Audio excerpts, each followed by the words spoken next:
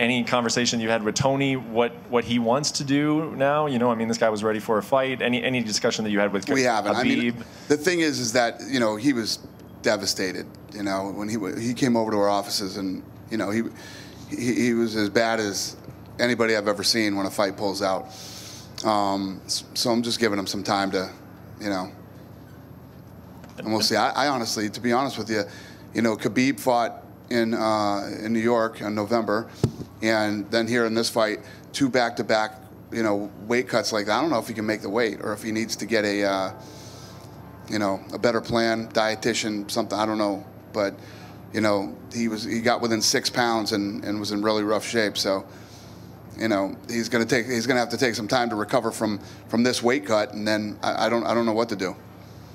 Last question, you know, just trying to get some clarity on something about Ferguson. In the past, you know, when guys have had opponents pull out at the last minute and it wasn't their fault, they've received their show money, but this one's unique, obviously, with the title on the line and a co-main event. Is there anything you can tell us? Yeah, we've never done that. So no show money was paid? No, you know, he got paid. He did get paid, but yeah, he did. Okay.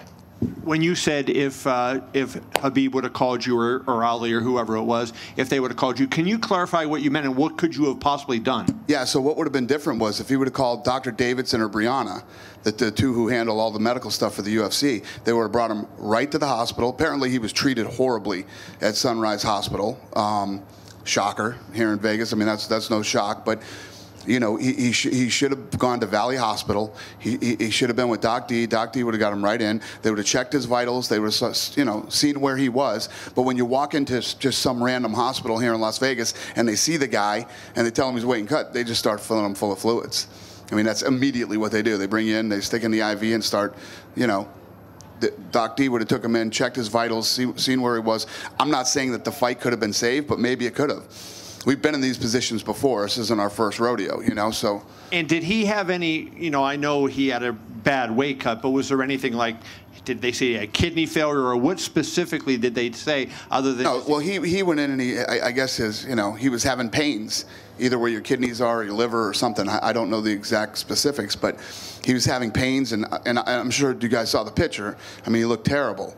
You know, I don't think there was any real damage done to it. You know, when I say damage, I mean long term. I'm sure he's, you know, it's going to take him a little while to recover from this weight cut, but yeah, he would have been handled a lot better if had he called Brianna or Dr. Davidson, you know, because Ali told me that their experience at Sunrise was horrible.